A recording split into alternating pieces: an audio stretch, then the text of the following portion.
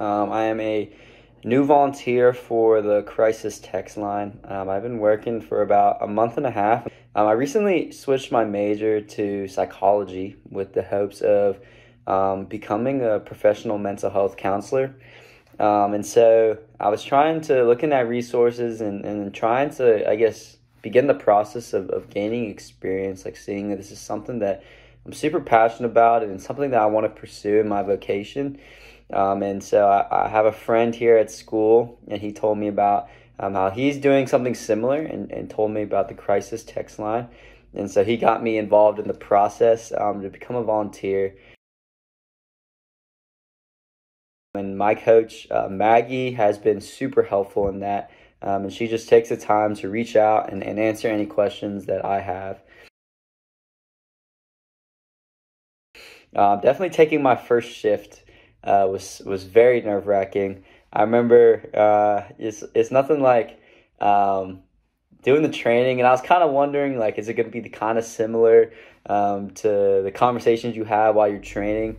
It ended up being it ended up being a lot smoother than I had anticipated, and really just trusting yourself, trusting the skills that you've built up, and just like being confident in the training that you have kind of helped me like make my way through that first shift. I'd pretty much say is just to go for it. I think there's always a lot of hesitation, like, is this something that I'll be good at? There's a lot of like scare, I guess, anxiety around the unknown of, I guess, taking a step like that. But I would say just go for it, and you don't really learn until you try something new. And so I think it's just an experience that you gain a lot of skills from, and you're able to do something that's like very rewarding.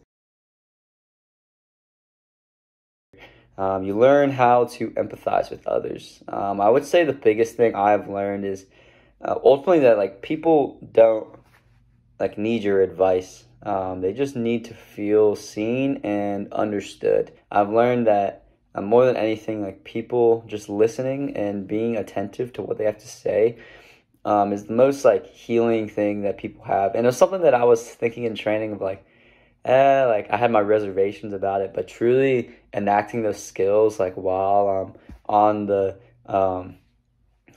text line, I've just seen people just like make so much improvement.